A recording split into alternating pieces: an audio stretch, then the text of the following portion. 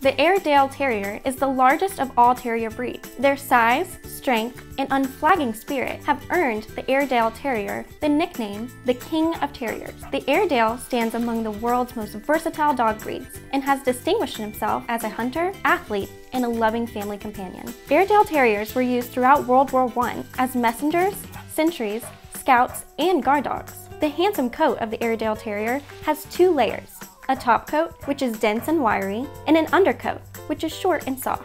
Males stand 23 inches tall and weigh about 50 to 65 pounds. Want to find out more about this rare but lovable breed? Give us a call today.